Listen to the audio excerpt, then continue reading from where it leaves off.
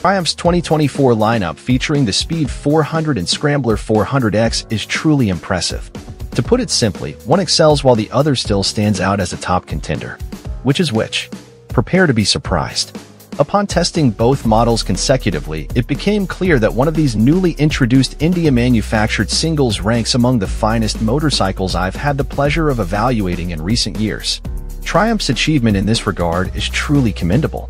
Recognizing the significance of the smaller displacement market, Triumph has delivered motorcycles that not only meet but exceed expectations, potentially securing a loyal customer base.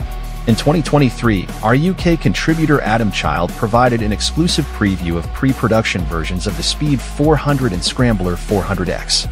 Despite not being the final production bikes, his reviews were overwhelmingly positive. We patiently awaited the full unveiling of these models, and now that time has arrived. Both models are equipped with a 398 cubic centimeters DOHC liquid-cooled single engine, boasting 39.5 horsepower at 8,000 RPM and 27.7 pound-ft of torque at 6,500 RPM according to Triumph's claims.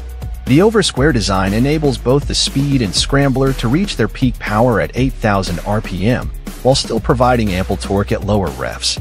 Notably, the engine's performance is characterized by smooth power delivery, eliminating the need for aggressive gear shifts. Whether navigating tight corners or accelerating from a standstill, both the Speed 400 and Scrambler 400 demonstrate remarkable versatility. While the final drive gearing varies slightly between the two models, they exhibit equal levels of enthusiasm when accelerating, considering their 398 cubic centimeter singles. Despite the Scrambler X's slightly heavier build, both models offer spirited performance. Overall, the gearing is optimized to showcase the engine's torque, with both models reaching their peak performance just shy of or around 100 miles per hour. Notably, given enough space, the Speed 400 can exceed this mark. A counter-rotating balance shaft effectively mitigates engine vibration, although as you approach maximum revs, the mirrors positioned at the ends of the Scrambler's wider handlebars tend to blur. Despite this, the overall riding experience maintains a satisfying level of vibrancy, portraying a robust engine without the expected lumpiness typically associated with long-stroke singles. Instead, it exudes a character reminiscent of a twin configuration. Regarding traction control and ABS, Triumph singles don't offer multiple ride modes, but they do feature traction control and ABS, albeit without lean sensitivity. Given their price points of $4,995 and $5,595 respectively, it's understandable that they don't include every feature imaginable. Throughout our testing, the Speed consistently demonstrated ample traction on dry pavement, thanks in part to the grip provided by the Metzeler Sportec M9RR tires. Similarly, the Scrambler equipped with Caru Street tires also maintained excellent traction. However, riders should be aware of a slight herky-jerky feel in throttle response, particularly at lower speeds, which can be managed with familiarity and the clutch's smooth modulation. Disabling traction control is a straightforward process using the left switch gear and LCD dash. While our testing of the Scrambler 400X included only a brief stint on dirt, it's worth noting that disabling traction control can enhance performance on softer surfaces.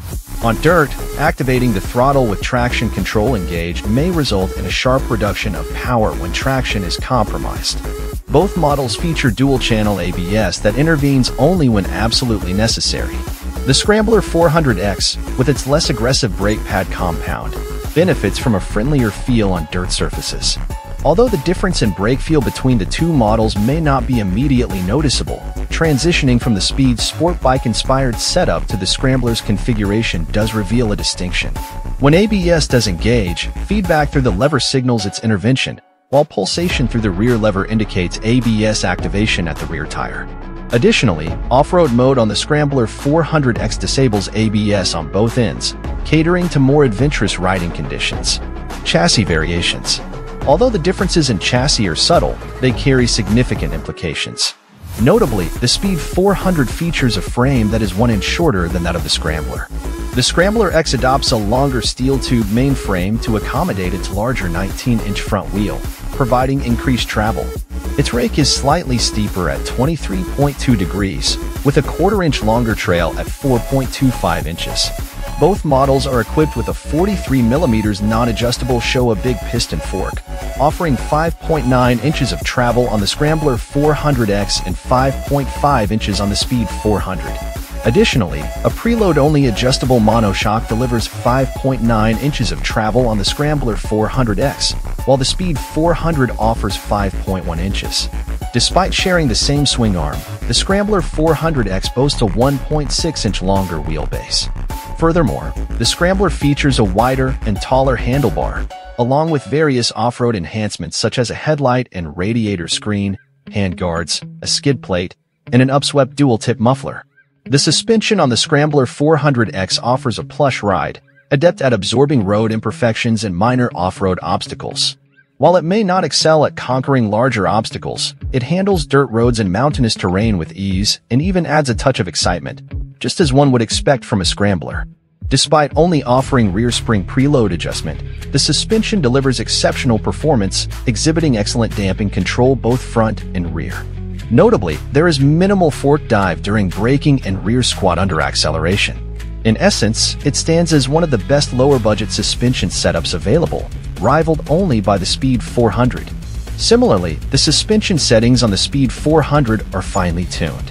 The ride strikes a balance between comfort on uneven city streets and sporty responsiveness, even under the weight of a rider as heavy as 235 pounds. Marvelous damping ensures stability, preventing any pogoing or bucking, even when encountering mid-corner bumps while accelerating. Triumph's achievement in this regard is truly remarkable, especially considering the price point of these motorcycles. Handling-wise, the nuanced differences between the two models yield distinctly contrasting experiences on the road. Steering into corners on the Scrambler 400X feels slightly cumbersome, despite the wider handlebars. Initially, there's a sense of resistance, but once leaned over, the effort diminishes and the ride becomes smoother. However, transitioning to the Speed 400 alters one's perspective entirely. The Speed 400 seamlessly integrates into Triumph's Sport Classic lineup, echoing the prowess of its predecessors like the Speed Twin 1200, recognized as the best standard motorcycle in both 2022 and 2023. Like its larger sibling, the Speed 400 excels in carving through canyons, offering effortless turn-in with unparalleled precision and unwavering stability. Feedback from the Sportec M9RR tires feels almost instinctive, prompting one to question whether its charm and allure cloud judgment. Yet, unequivocally, the Speed 400 lives up to the hype. It's exceptional, a bargain, a motorcycle destined to be cherished indefinitely. Ergonomically, the Speed 400 provides a snug but not cramped space from seat to foot peg. Riders taller than 5'10" may notice a slight strain on the knees over extended rides, yet the overall comfort remains unaffected.